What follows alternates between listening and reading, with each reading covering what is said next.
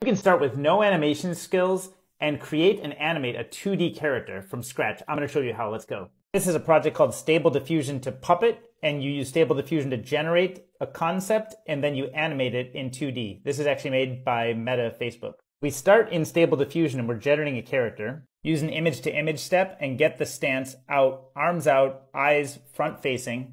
And you can go through all kinds of different experiments of what you want that to look like. If you find something you like, go ahead and save it. And this tool, Animated Drawings from Meta, lets you upload a drawing, a 2D image, select the drawing, step 2. You separate out the character, and then you find the character's joints. This is a process where you're indicating this is where the eye goes, these are the edges of the head, these are what the arms look like, these are all the joints.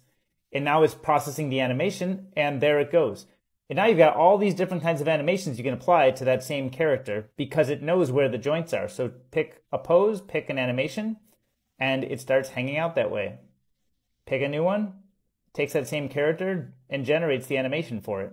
Think about all of the neo storytellers in the world who are now going to be empowered to create more great stuff. What a time to be alive.